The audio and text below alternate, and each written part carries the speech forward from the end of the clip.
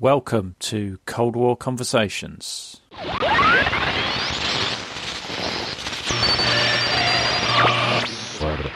This is the British Broadcasting Corporation.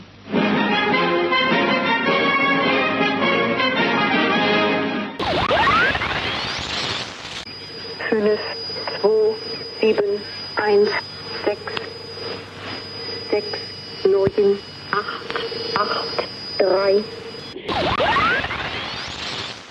Well, who's our first letter from today, Edward? An old friend of yours, Doris, Brian Hartley of Thornton-le-Field, asking what's being done to build up Anglo-Soviet relations. And I'm here to host this final program from the German Democratic Republic for you. Welcome to episode 9 of Cold War Conversations. Firstly, thank you to everyone who has posted such kind reviews. I'm delighted that people seem to be liking the podcast, and I'd like to encourage others to do the same so that we can grow the audience. Also, if you haven't already joined, there's a vibrant discussion group growing on Facebook. Just search for Cold War Conversations. Okay, let's get on to the subject of today's podcast. Mark Baker is an independent journalist and travel writer who's lived in Central Europe for more than 2 decades. I heartily recommend his travel website, markbakerprague.com, which is an eclectic mix of stories about his adopted hometown of Prague and stories from when Central Europe was the Eastern Bloc and he was a full-time journalist trying his best to cover it. Mark tells an intriguing and compelling story, and I do urge you to listen right to the end. I hope you enjoy our chat, and I welcome Mark Baker. Hello, Mark. How are you? Oh, I'm good. I'm very good. Fantastic. Thank you very much for coming on Cold War Conversations. Can you just tell us a little bit about yourself? Well, at the moment, I'm a travel writer and a blogger, and I've been a travel writer for about 10 years now. And then prior to being a travel writer, I was a journalist for about 20 years, 15, 20 years, something like that. And when people ask me what I do, I still say I'm a journalist. I came across you via your blog and was fascinated by some of the stories on there, and particularly about your experiences in Prague in the 1980s. You know, I had just graduated from university in New York City, and I had done a concentration in Eastern European studies, and this was in 1986. And if you can just go into the time machine and think about how job prospects would have been for a person in Eastern European studies in the mid-1980s, you know, there was essentially nothing. You could enter the State Department, of course, but aside from that, there was no real option to go into the private sector and work in Eastern Europe. You know, I was very lucky. I was living in New York, and I just took the first job that came my way. It happened to be a small research and publishing company based in Manhattan. And when I got there, I was shocked to find that they had a publication called Business Eastern Europe. I had never heard of it. I didn't know anything about it. So, you know, I worked in Manhattan for this company. Was called Business International. It was a publishing company that was relatively small, and what it did at the time was to publish information for use by companies all around the world. So, you know, there was a Business Eastern Europe. There was also Business Africa, Business Latin America. There were all kinds of businesses back then.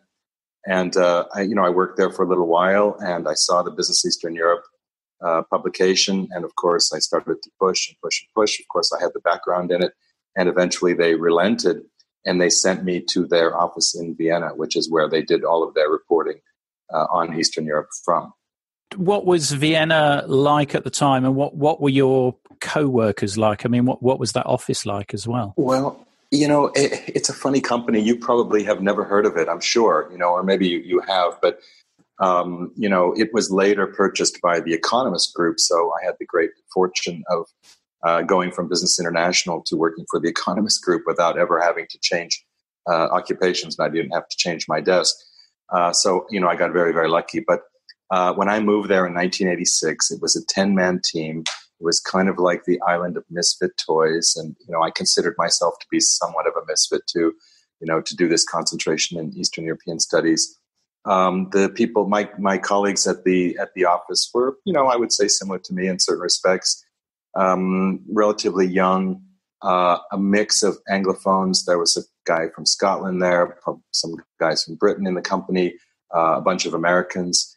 And, our job was to cover the communist Eastern Bloc for this company. And your boss sounds like quite an interesting character.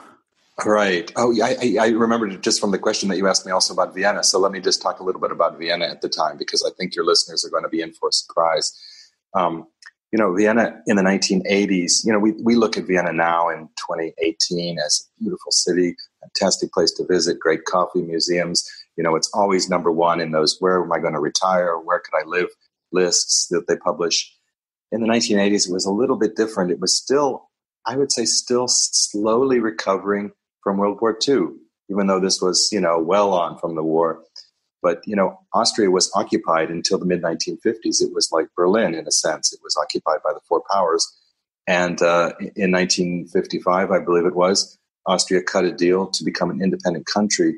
But as part of that deal, it pledged permanent neutrality. So Austria was really very much firmly wedged between East and West. And it felt like that. We used to call it 40 kilometers west of Bratislava, because it really felt like it was kind of a Western outpost in the Eastern Bloc. Yeah, because if you look at it on the map, it's quite surprising how deep Vienna is in what was sort of like Warsaw Pact territory, effectively. And it looks a little bit like an Eastern European country, in a sense, from the architecture, because, of course, a lot of the East European countries were former Austrian Habsburg territories, so it was in the milieu. And, of course, the Czechoslovaks were hardline communists, but, go back a generation or two. And the Czechs, the Bohemians, are part of the Austro-Hungarian Empire. So the cultural connections were there as well. So, it was a weird Western European city like that. And now my boss there, right? That's what you're asking. Yeah. He sounds fascinating. Okay. Well, it was a 10 or 12 man operation, right? Okay. He was a captain in the U.S. Army who had served in the Vietnam War, but a very nuanced character. He wrote spy novels in his spare time. He's still alive. He lives in Virginia. Very, very nice man. Very smart man. And he had a kind of military bearing to him, himself, but also very square in a sense, ex-army, you could kind of see that, but he had all these side interests, like the spy novel stuff and kind of the fine living kind of thing. He was very, very difficult to pigeonhole as any kind of person, and he was a very well-read guy. So, but it was his penchant for writing spy novels. Picture this. We're a small operation, a Western publishing outfit in Vienna. We write about Eastern Europe, and our boss is writing spy novels about Eastern Europe. I mean, they all take place in the Cold War, basically all of his novels. And for those reasons, it was either the most elaborate front operation you could possibly imagine, or it was just weird. We were a cell for the CIA. Obviously, that kind of thing. So, well, no, absolutely. You must have been, I don't know, highly or perceived as highly suspect by. I came into this after graduating from college, right? So I was extremely naive. I knew that I wasn't working for the CIA, and if I was, they owe me a lot of back pay because, I was never told about that. Yeah, and that state pension as well. You must. I know. I get that state pension exactly, but I learned later on by my colleagues, who had a little bit more experience in these matters. In fact, one of my former colleagues who actually saw one of his files that the Czechoslovaks had kept on him when he actually was the guy I replaced when I came over in 1986. He told me later over drinks that he got to see his file in Prague, and it was filled with observations and all kinds of assumptions on the Czechoslovak state security side that indeed we were obviously front operation for the Central Intelligence Agency. And, I think that's why in the end I got assigned this guy that we'll talk about later to cover me when I went to Prague. The Czechoslovaks legitimately thought that we were spies. Wow. So how did you get to Prague? I mean, from Vienna, how did you travel there? Most of the day-to-day life we had at this publishing company was exactly what I said it was. We would go over newspapers, we would look for deals or any news that would be coming out of the Eastern Bloc. And when I say newspapers, I mean the Financial Times or Handelsblatt, sometimes the local newspapers in the Eastern European countries. I was assigned to read Ruda Pravo, even though my Czech wasn't very good at the time, in fact, practically non-existent. It was a very dry office affair. We would be combing through the newspapers, trying to look for pieces of news, like economic news that would interest our clients and readers who were reading our publications. But occasionally, twice a year, 3 times a year, if we were lucky, we got to sign to go in-country. And for me, that meant to go up to Prague. So say between 1986 and 1990, when I left that company, I made probably 10 trips, 8, 9, 10, something like that, trips to Prague or Brno or even Bratislava to report on events on the ground for our magazine and our company. We were very much discouraged from taking our own vehicles, driving, anything like that. I don't know why exactly. I didn't ask too many questions at the time, but, we would almost always go up on the train, or if I was going to Brno, actually at the time, the bus connection from Vienna was better than the train connection. That was a complete adventure on its own, in a sense, back in going up to Prague on the train from Vienna, say 1987 or 1988. I understand that you used to have a regular traveling companion who used to find you as well. Yes. Okay. Well, let me take you through just one typical trip from Prague, from Vienna up to Prague. The train doesn't go the route that it goes now. The train time from Vienna to Prague these days is 4 hours. The train goes through Brno. It's a very logical route when you look at it on the map. Back in those days, I don't know for what reason, the train started off by going northwest from Vienna through central Austria and then up through Bohemia to Prague. I mean, the route took about 5 hours or so. And I'm not sure exactly why. Maybe it was because of the border controls that would go on. We would always pull up to the Czech border. It was a town called Česká Velenice. It was a little Berlin in the sense that it was also divided by the Cold War. It has a sister city in Austria called Gmünd that's right across the border.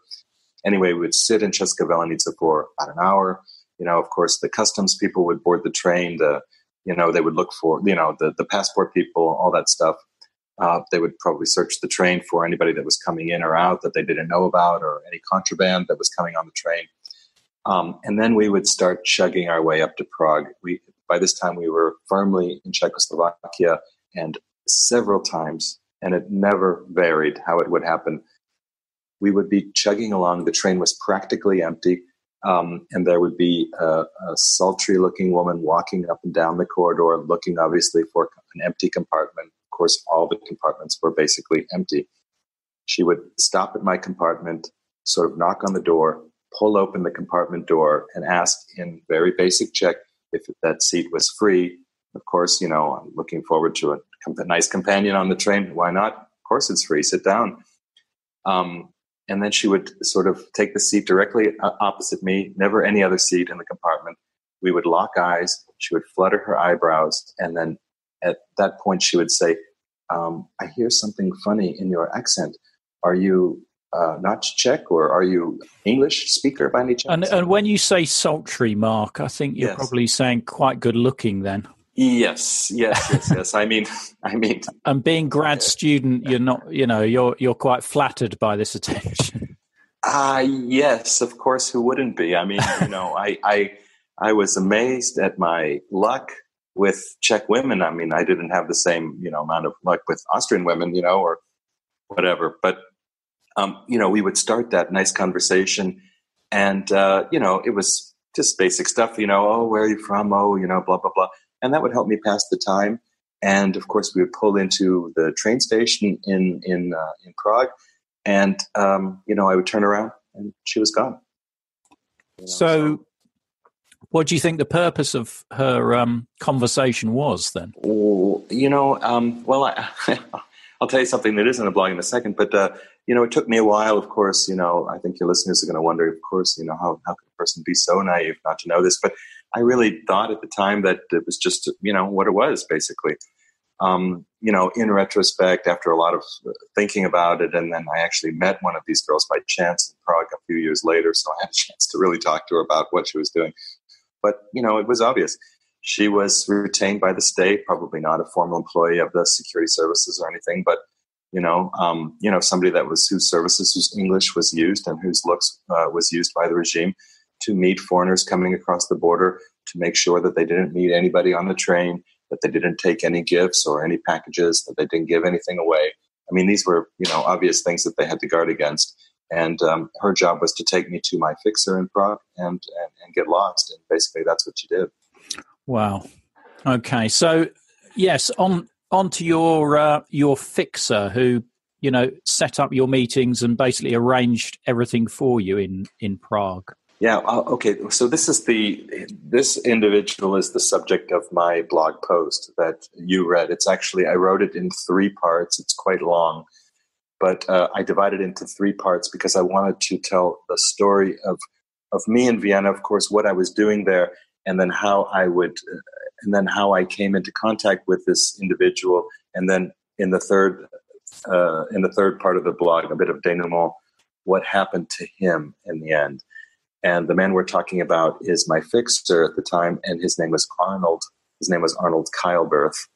He passed away in 2001, so is the correct verb tense here.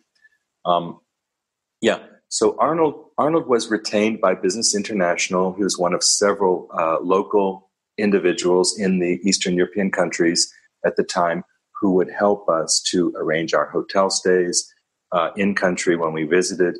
He would help us to arrange our interviews. He had a car here. He could help me with transportation. And, me in particular, some of my other colleagues at Business International actually spoke the languages of the countries they covered. But, my Czech was very rudimentary at the time. So Arnold was also my translator. What was he like? I mean, did you get to know him quite well? Well, as I said at the beginning, I traveled 7, 8, 9 times to Prague over the course of a couple of years. And, go back to those times, pre-internet.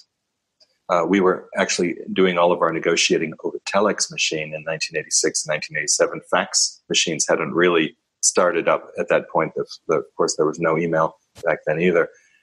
So it was so important for small companies like ours to have local individuals on the ground in the countries who could do so many things that we couldn't do from Vienna. And that was, his role was so important that when I did go to Prague, of course, we were right and left hand of the same person, basically. We were, he helped me in every way, picked me up at the hotel, took me from the train station to the hotel, helped me sign in, took me to my first meeting, to my second meeting. We went to lunch, to the afternoon meeting, maybe for a beer after work, take me to my hotel, repeat the next day. So, yeah, I spent a lot of time with him. I got to know him pretty well. Okay. And did the older hands in Business International not sort of tell you to be wary or anything like that?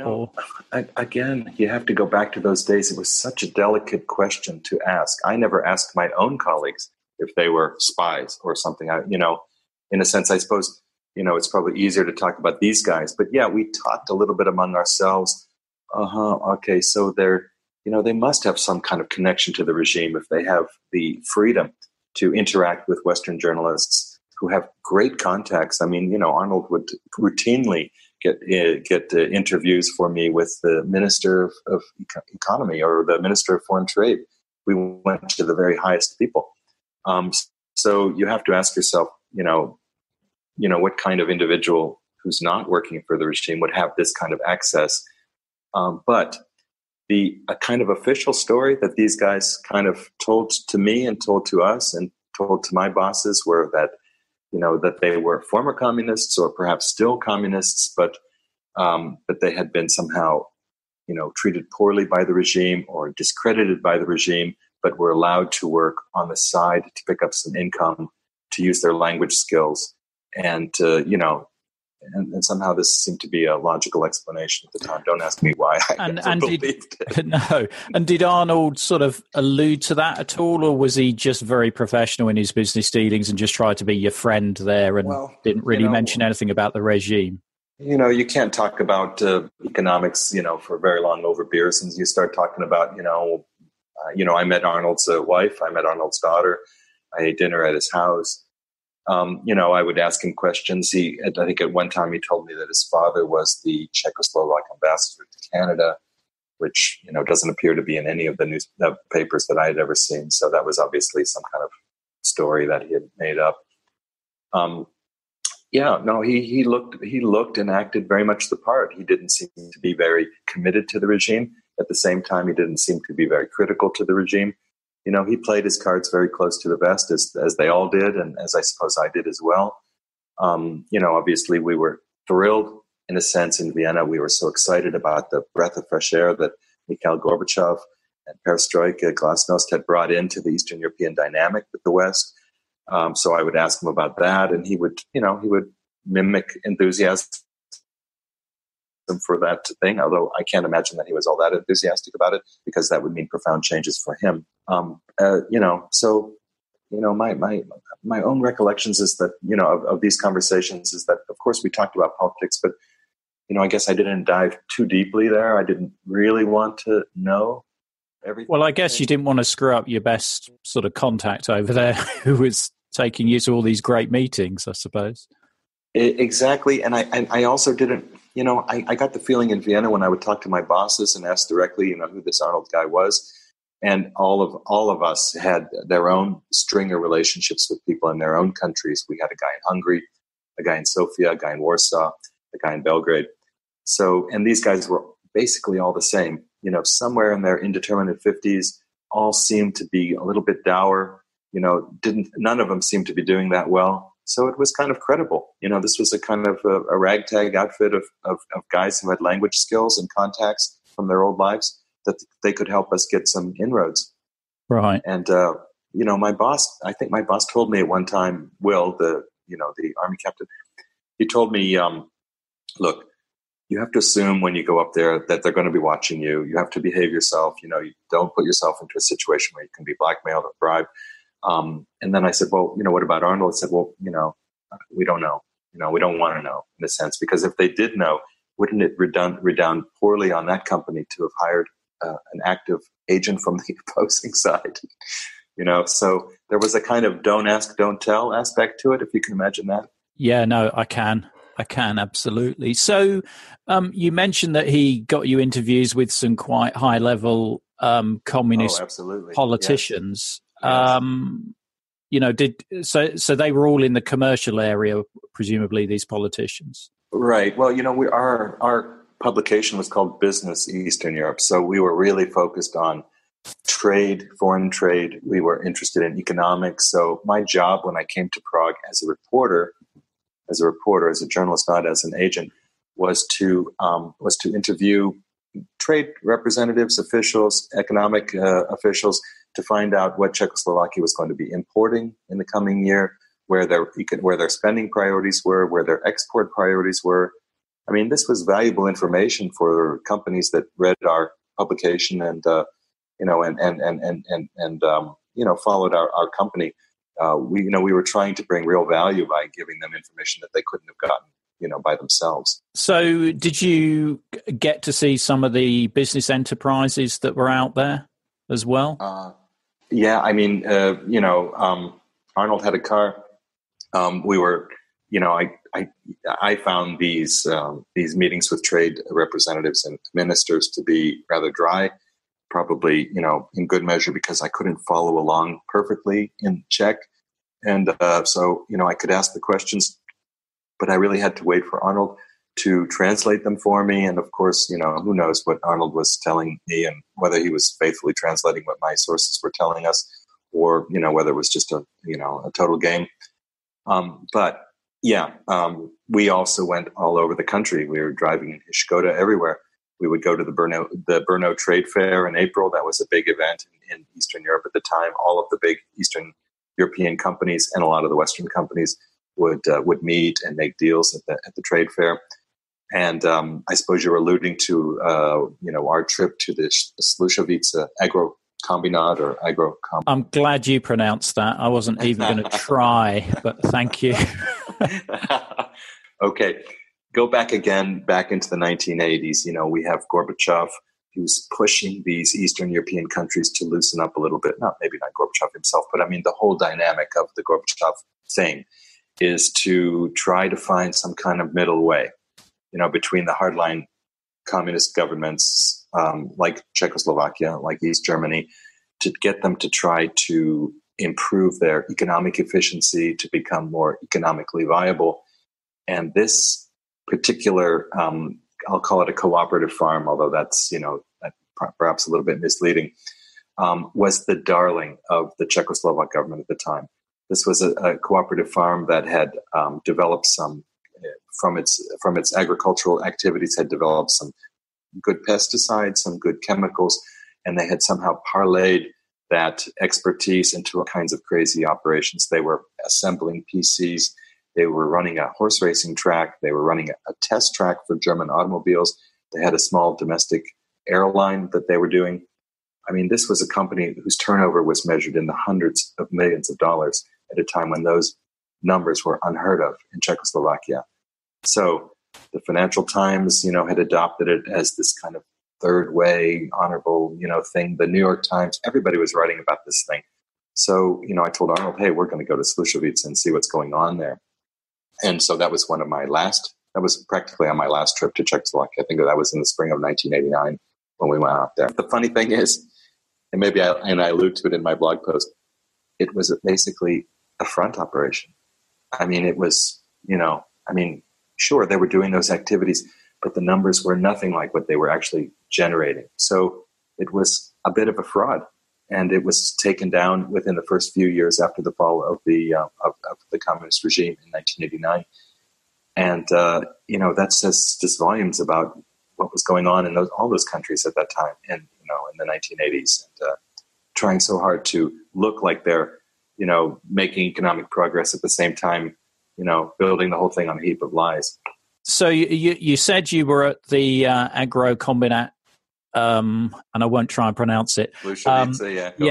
Just before or in 1989. So what was the atmosphere in Prague and Czechoslovakia just before the Velvet Revolution? Did it feel like it was a bit of a powder keg? No, not at all. Everybody was nervous. Think about the year 1989. We had Hungary in the spring. Then by the early summer, we had Poland with the elections that allowed for the first non-communist parties in the government. And then we had that long summer, and then we had the buildup in Germany, and then we had the fall of the Berlin Wall. It followed by a lot of unrest in Eastern Germany, places like Leipzig. So I had the pleasure of going up to Prague in early November before the Berlin Wall fell. I was sent up there I didn't really meet with Arnold for some reason on this trip. I don't know why, but I was sent up there just at last minute from Vienna by Business International.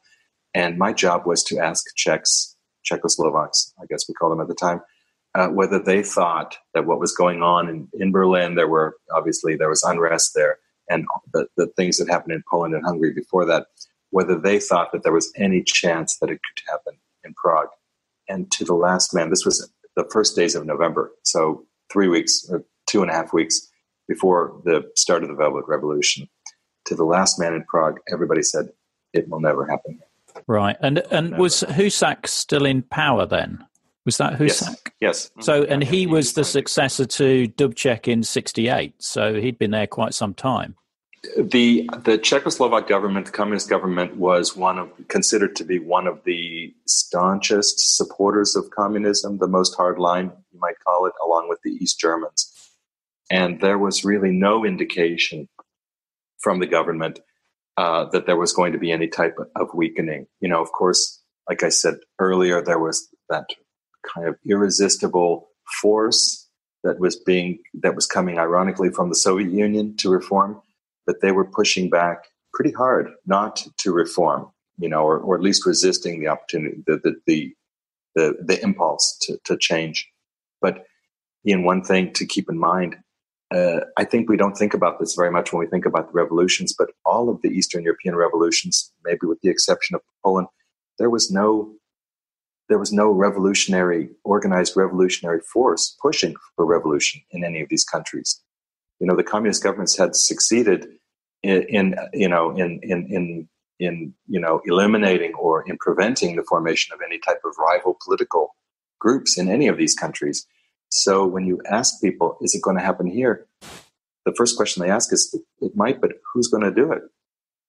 It's going to be the people who have to do it. And we're not that kind of person. We're not that kind of people. I think, had there been a kind of organized resistance, or at least a recognized resistance, a group that was opposed to the government, then I think that there might have been more confidence that the revolution was coming. But when there isn't that group, then people are like, it might change, but how? It's very difficult to envision. And I think that was the thing that was preventing the revolutions in Eastern Europe at the time. People couldn't actually imagine how the change could happen. Yeah. The Velvet Revolution happens, and you don't see Arno again, or what?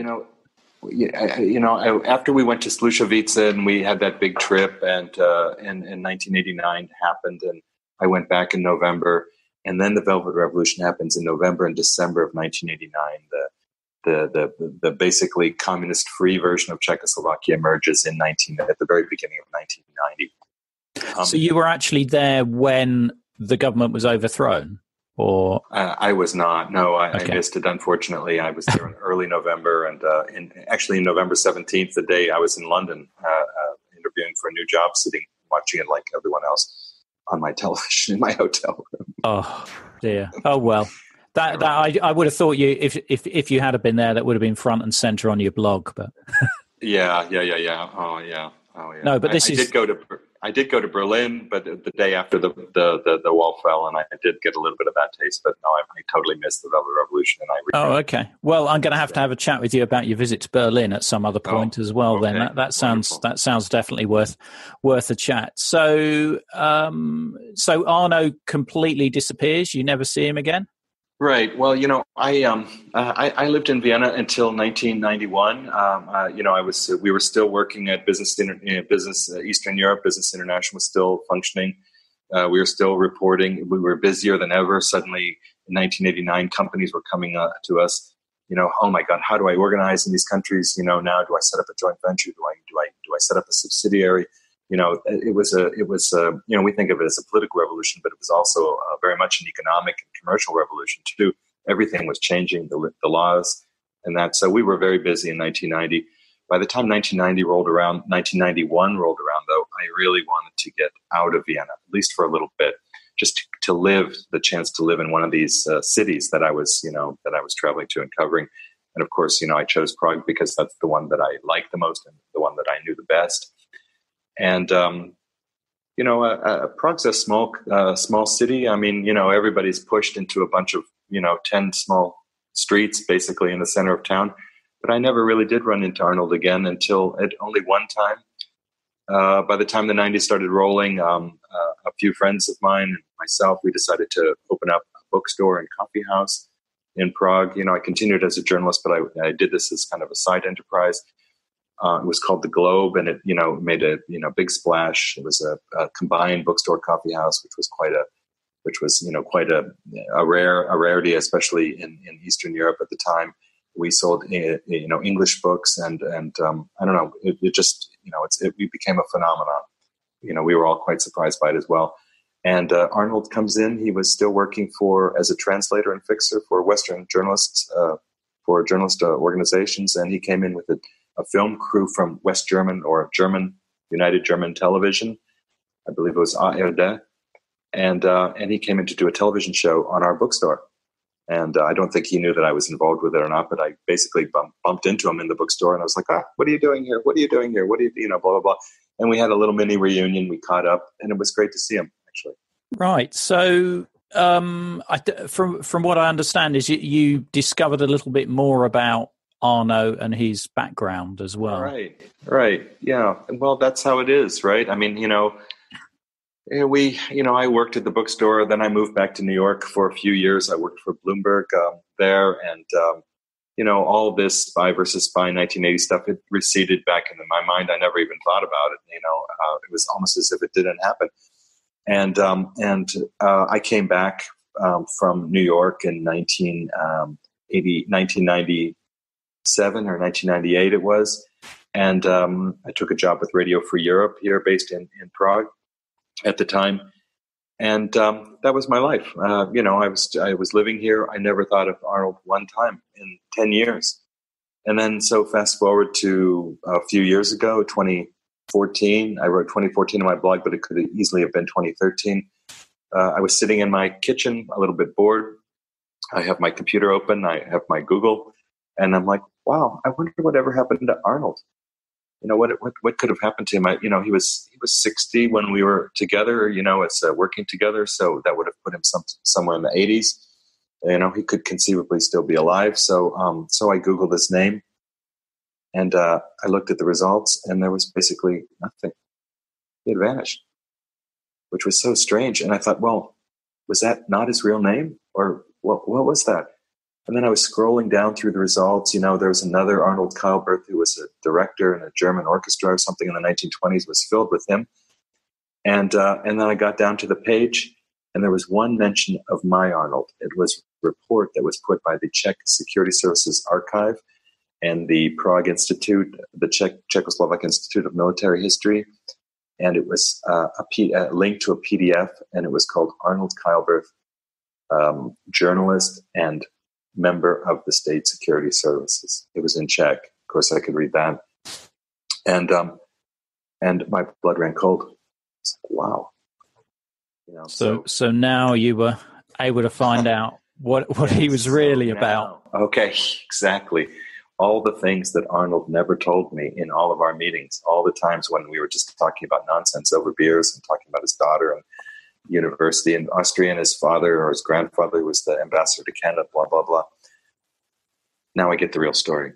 20 pages of very intensively researched documentation by a very neutral institute here in Prague.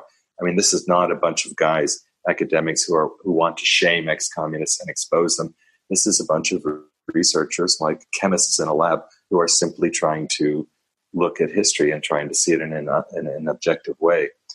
And, I link to the report on my blog. You can read it. It's written in very dense and legalistic Czech. You can run it through Google Translate if you want. You'll get the basic idea of it.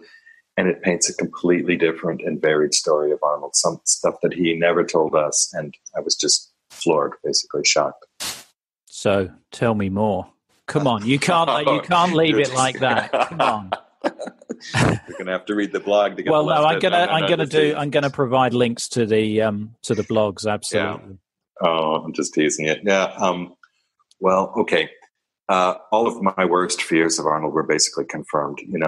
It was the opinion of that report, and I later met the author of the report, a man named Prokop Tomek, who works at the Institute here in Prague. Very nice man.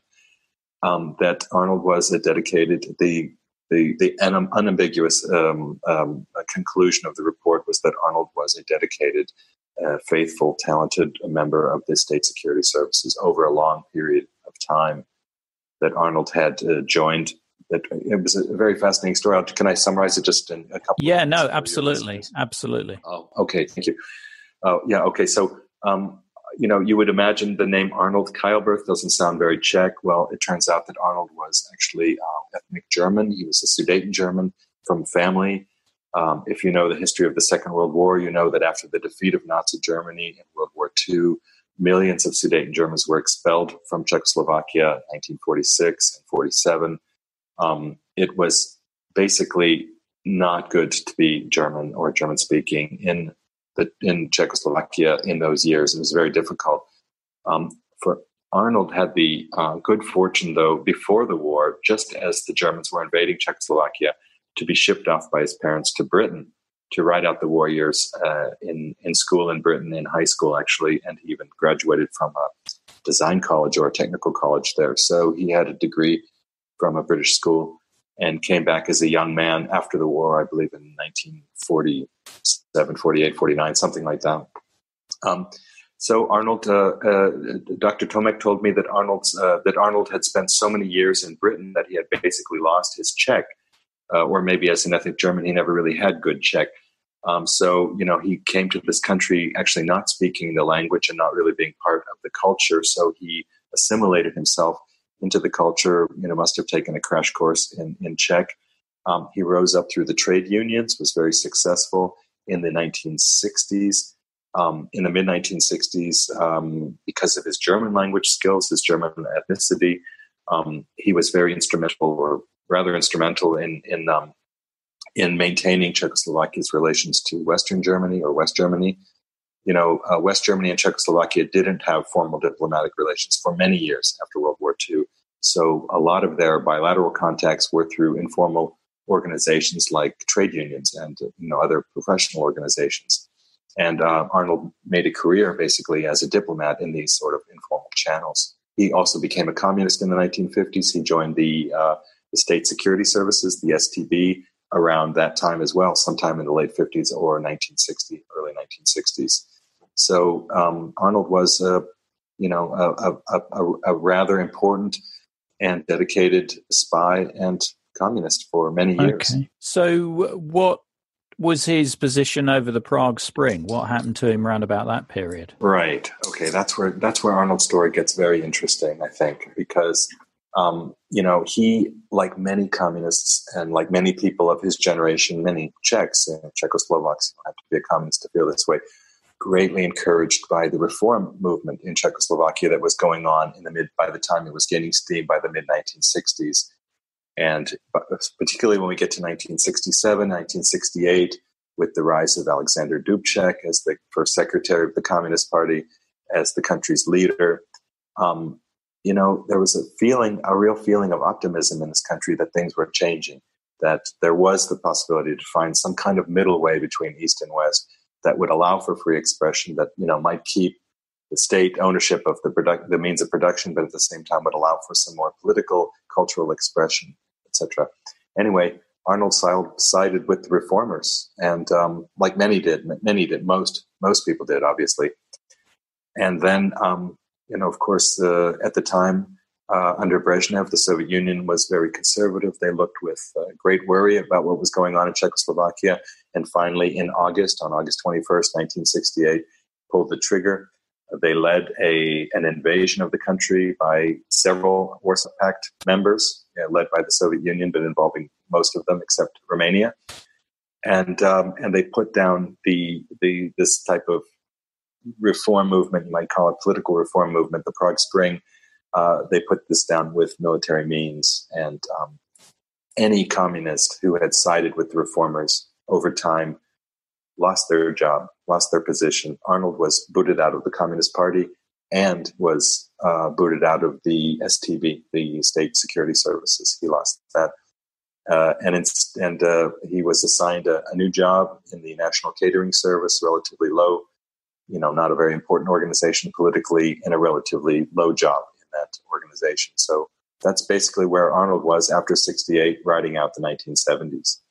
Okay, but somehow he works his way back into the STB. It's a mystery. It's a total mystery. Even Tomek doesn't know exactly how he did it because he was so discredited, pushed out on the margins. I guess, Arnold was a very enterprising guy, came up, and he also had the linguistic skills that they needed. And, he maybe at some level was a true believer. So, slowly through the 1970s and the early 1980s, he manages to squirm and work his way back into that state security apparatus. And by the time I roll into the picture in the mid-1980s, Arnold has gotten back pretty much everything that he's lost.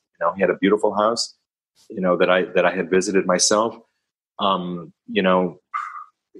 He was trusted to handle us, whom the Czechoslovak state was convinced were a bunch of CIA agents, basically, and German television. He had a lot of, he was a trusted member of that society, that security apparatus. Wow. So you're not holding it back for another blog post, are you, Mark? No, I'm not. No, I know you're not. But wow, that's really intriguing. And have you ever, tried to find out more? Are there other archives in the Czech Republic that would assist you with finding out more? Yes, a few years ago, actually, and I asked Tomek the same thing, Dr. Tomek, the author of the report on Arnold. A few years ago, I actually hired a researcher to go to the Interior Ministry here in Prague and see if my name was in any of the files, because we have a right to apply for to see our own files now under the laws, and I was told that those files don't exist or never existed, which is fine with me. And then I asked. Oh, surely that's rather disappointing. You must have thought that you were a person of interest to them. Well, you know what? I was. Actually, you're right. I was disappointed at the time because, I wanted to know what was going on. I was actually kind of relieved and disappointed at the same time. I don't know if there's I don't know what the right word for that is, but it's a complicated emotion. Anyway, I asked Dr. Tomek. I had coffee with him talking about Arnold. There's some questions I had for him and about the report and stuff. And then I asked him, I said, look, you have access to all those archives. Would you go back in and would you look and see if my name or Business International or, if my colleagues or company, mentioned in any of those files? And he sent me a note a couple of weeks ago, or, a couple of weeks after, rather. And he said that all of the files between 1987 and 1990 concerning Arnold had been destroyed, were gone, were vanished.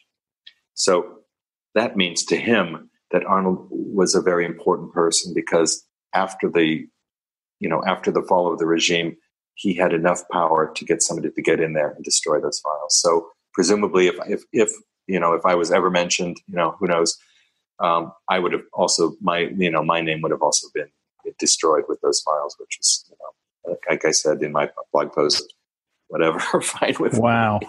And also the fact that Arnold had such a small presence on Google in search results. That's kind of like a mark of a job well done if you're a former spy. I mean, if he's extended his secrecy to Google, he's doing better than most of us. Yes, exactly, exactly.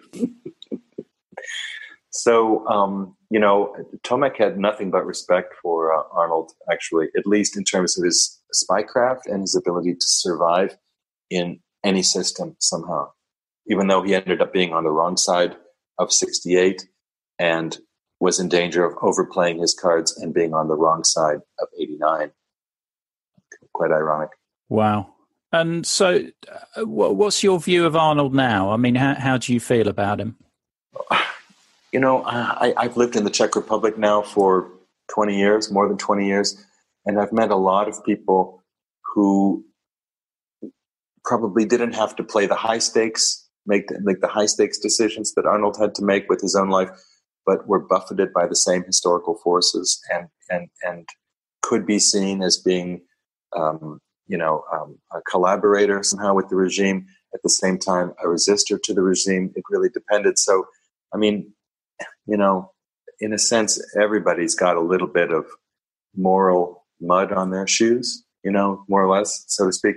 So, I don't feel like it would be fair for me to be like very critical of Arnold. I try to understand the motivations, etc. So, no, I mean, I certainly bear no grudges at all. I mean, it's just a very interesting character, and on some level, I feel, almost privileged to have hung out with the guy and learned something about that whole side of life. I mean, he seemed to be able to work his way through the system quite well, and even reinvent himself when he got on the wrong side of them. He was a perfect everyman somehow, in a sense. Even Tomek said the same thing. He said somehow he was unobtrusive enough to survive, yet talented enough to make himself necessary. Somehow, right in that middle range. Wow, that's a fascinating story. I wanted to ask you a few other questions while I had you. Okay. So, have you got any souvenirs that you've kept from your period in Prague in the 80s? Well, I do have all of my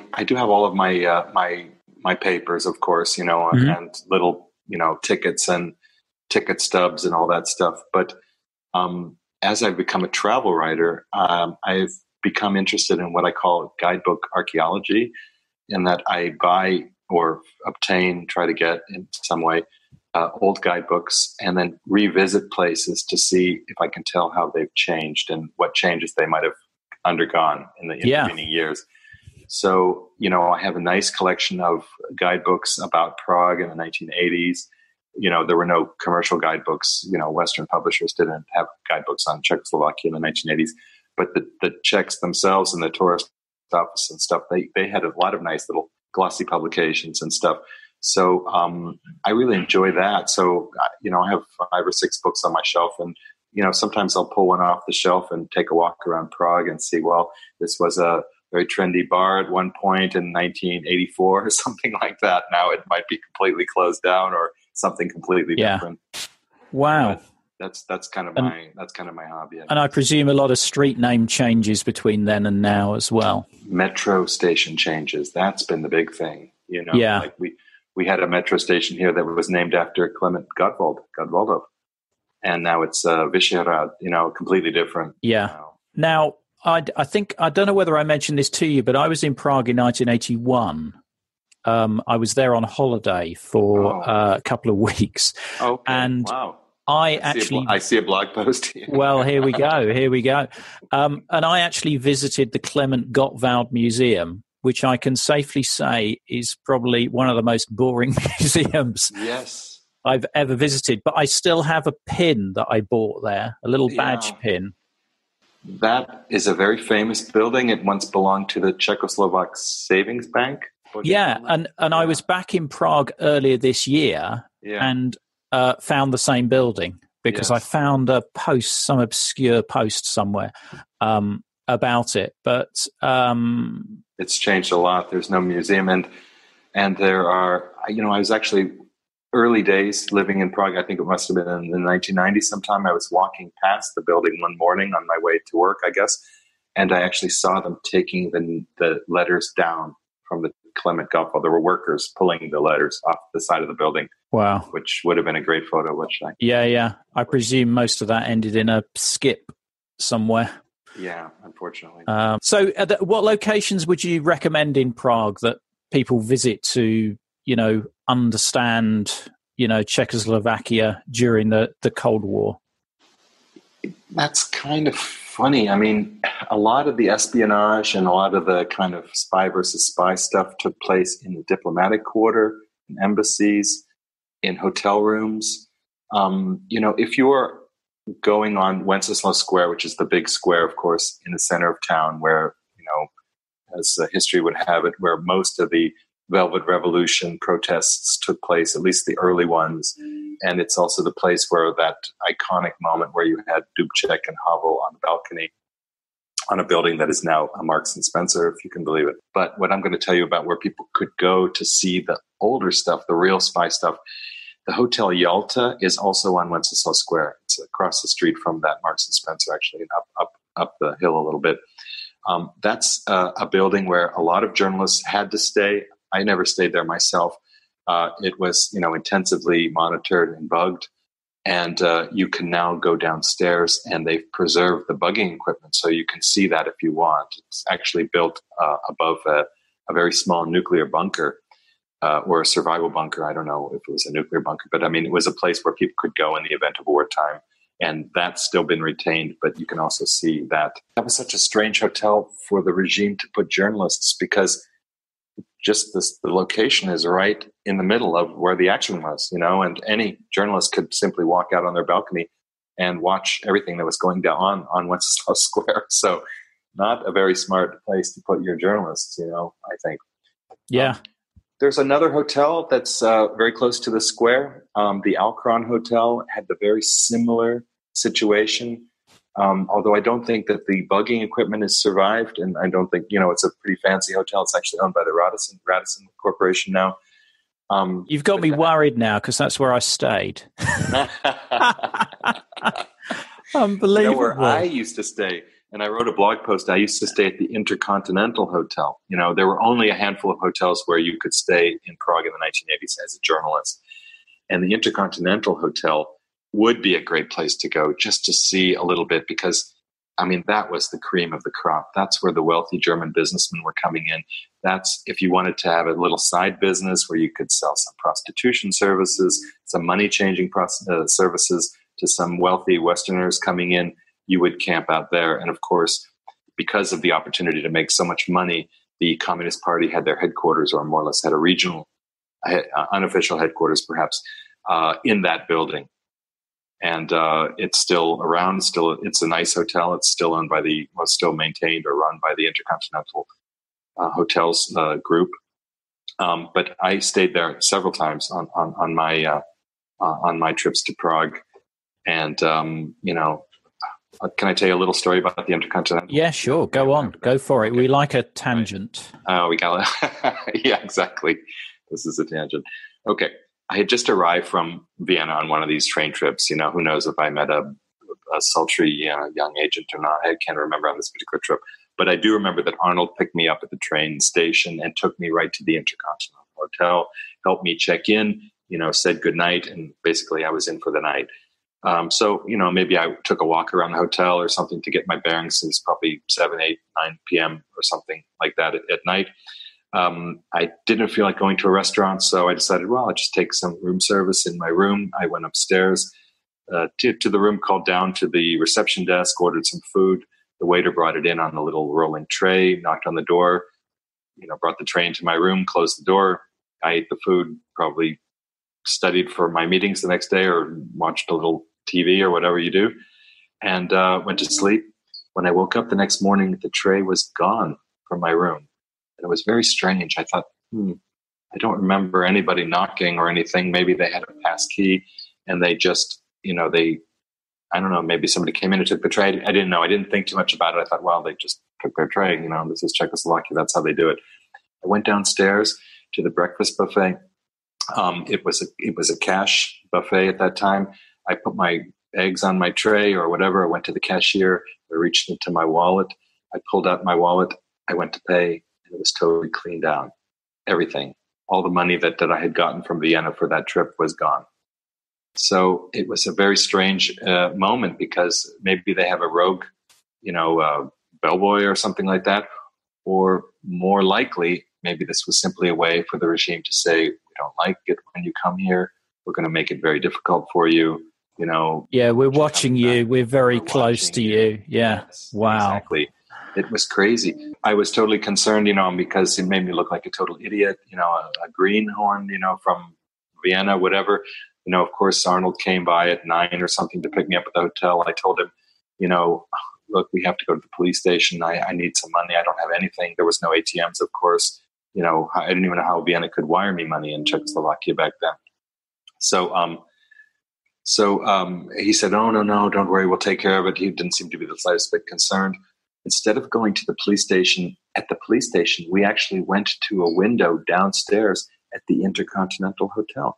I actually lodged a police report there at the window, which was so strange to me. It was a police officer, a typewriter, the whole thing.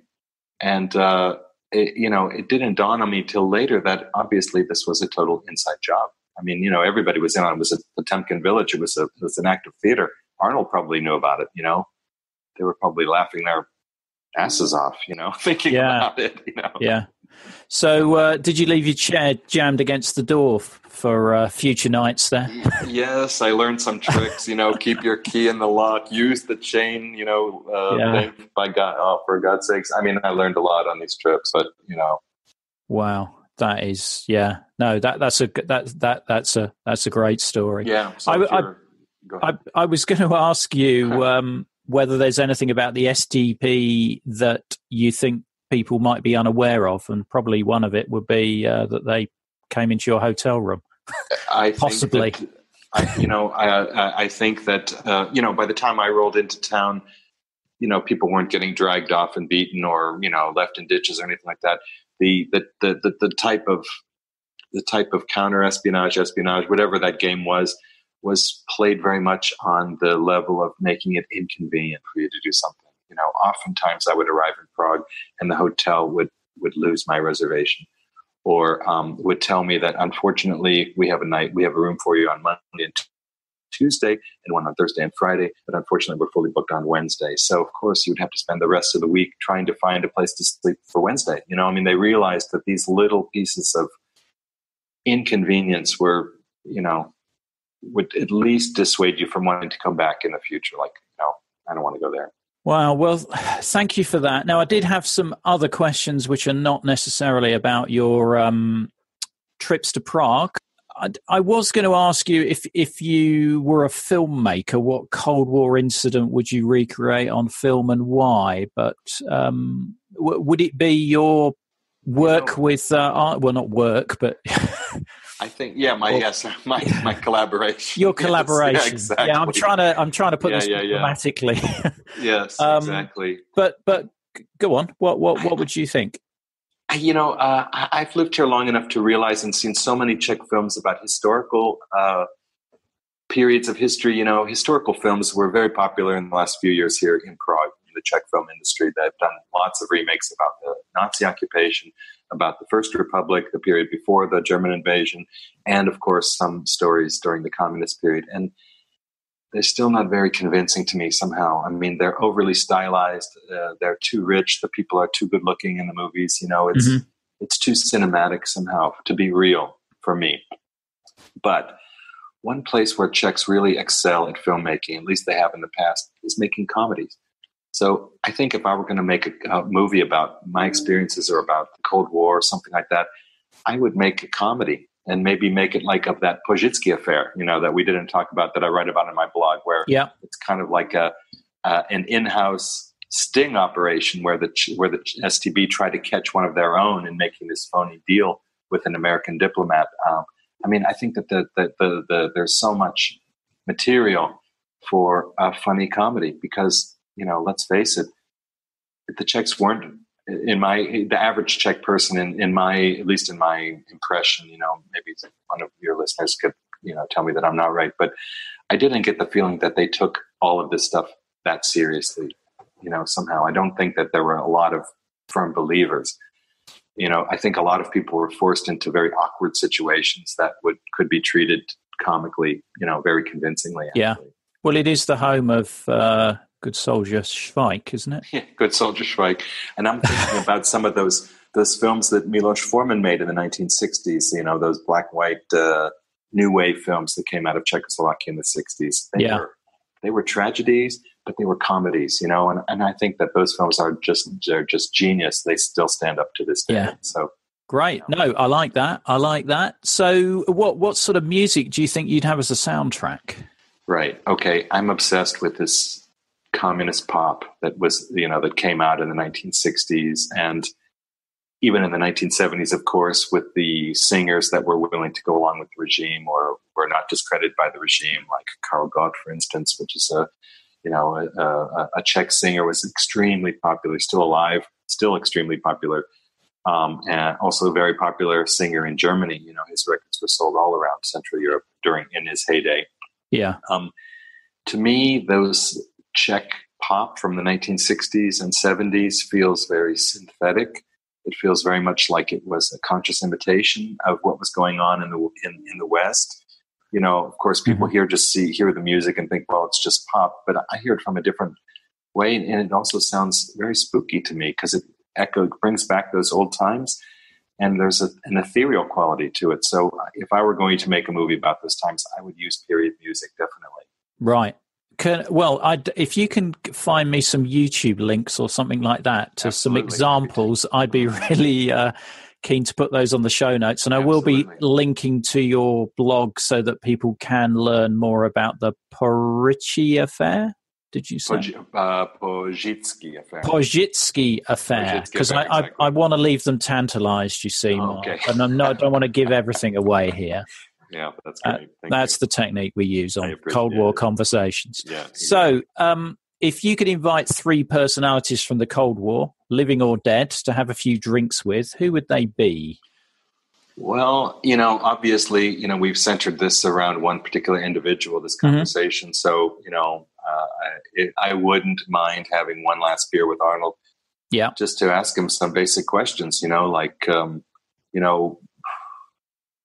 maybe to fill out a little bit of his bio. maybe to ask, what they really did think about us at Business International in Vienna back in those days. Yeah.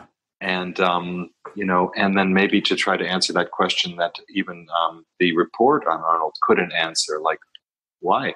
Why did he do this in the 1980s? What was the motivation there? Was it money? Was it ideology? Was it anger? Yeah. I never really understood what drove that guy. Yeah.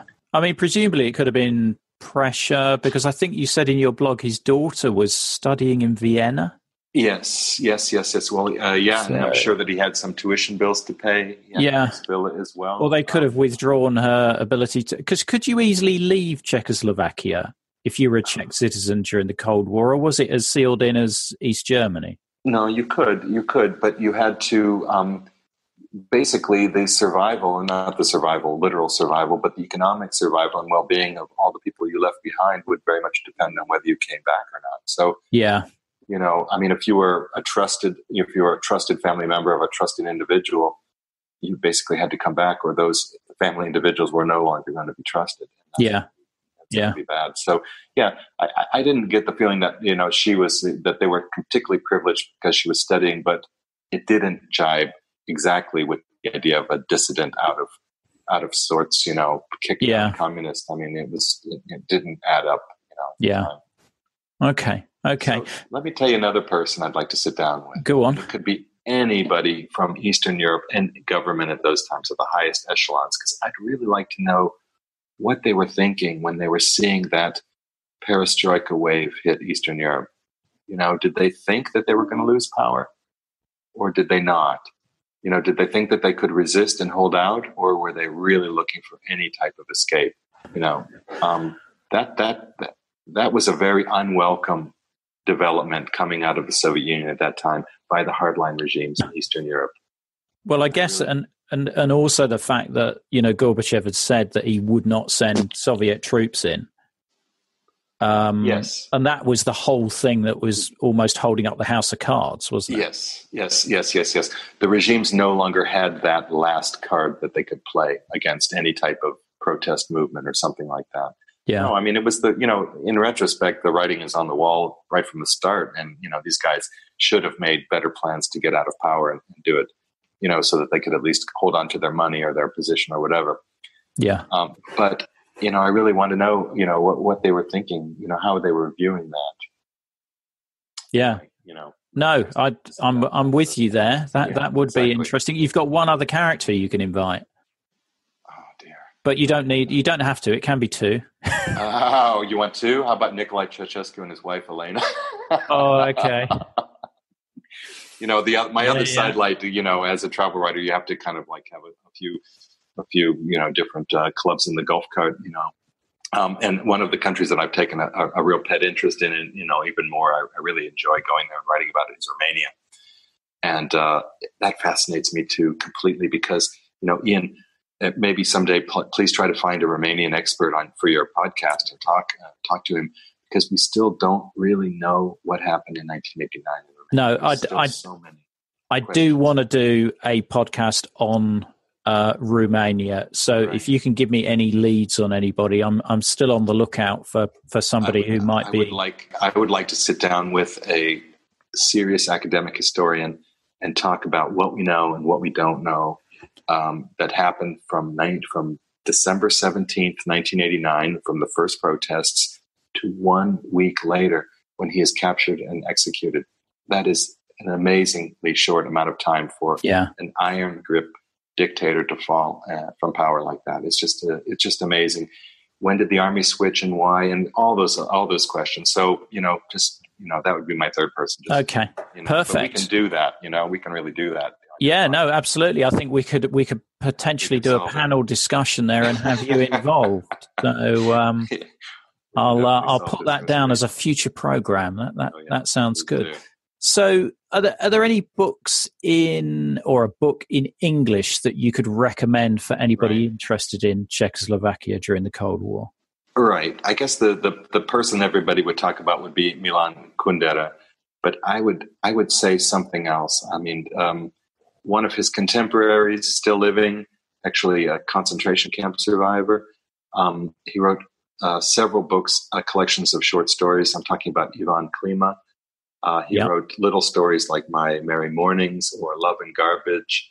And these are vignettes of everyday life in communist Czechoslovakia. And they're just, they're just beautifully told stories, but they're also richly personal stories. They're kind of raunchy in a certain sense, Mm-hmm. And for me, that like shows the other side of life under communism, because, it wasn't all this, spy versus spy and gray stuff. I mean, people had normal lives. They went to summer cottages, it was, kind of normal life.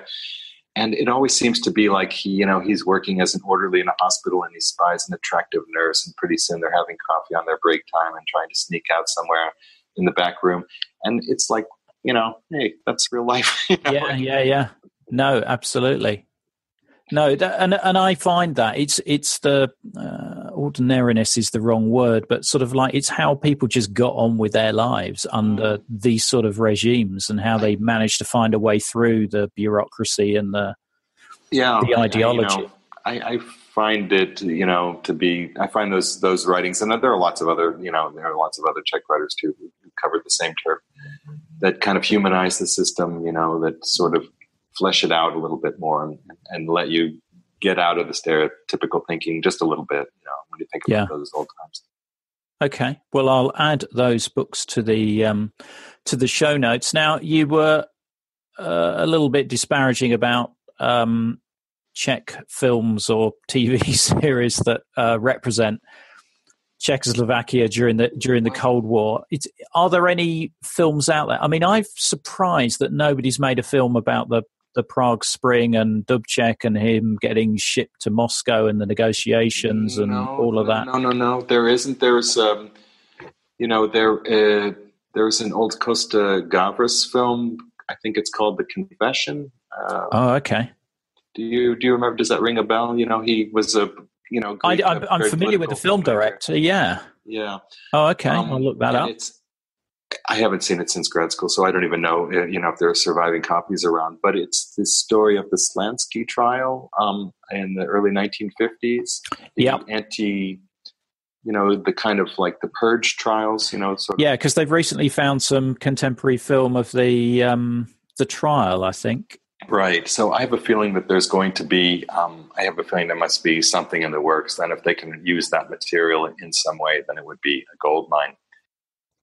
There's an HBO documentary. It's a 3-part. It's not really a documentary. It's fictional, but it's based on real life events. It was the story of Jan Palach, a Czech student who set himself on fire to protest the Warsaw Pact invasion. And it's very good. Actually. Right. So, you can find that. It's called Burning Bush. Mm-hmm. Okay. And I did see a film of, it was about a Czech woman who had been arrested by the Nazis. She was a politician, and she was eventually hung by the communist government. Do you mean Milada Horakova? That's the one. That's the one. Yes. That was good. That was excellent. Yeah, you can put that in the show notes as well. That's an excellent story. She's one of the most prominent victims of those purge and show trials of the 1950s, I guess the early 50s, late 40s and early 50s. And she's as a real historical figure. I mean, there's a very prominent street in the neighborhood that I live in that's named after her. Right. And also the fact that she was, arrested by the Nazis, was in prison she was in a concentration camp, I think. And then, had that happen to her in the post-war years. No, it's a good film. Mark, it's been a real pleasure to talk to you. Oh, wonderful. It's been a fascinating evening's chat and some really good insight into Czechoslovakia during the Cold War and what it would be like, what it was like to actually work there. So I'm really appreciative of your time. Thank you for giving me the opportunity to share some of the stories. Well, that was it with our Cold War conversation with Mark. I'm hoping to get him back soon again to discuss the Cold War again. If you'd like to understand more about the subjects, books and films we discussed, There's links in the show notes at coldwarconversations.com/episode and the number 9. Don't forget you can join our discussion group on Facebook. Just search for Cold War Conversations. And we're on Twitter at Cold War Pod. If you like what you're hearing, please do leave reviews on iTunes or with your podcast provider. Thank you very much for listening. This is the Voice of America, Washington, D.C., signing off.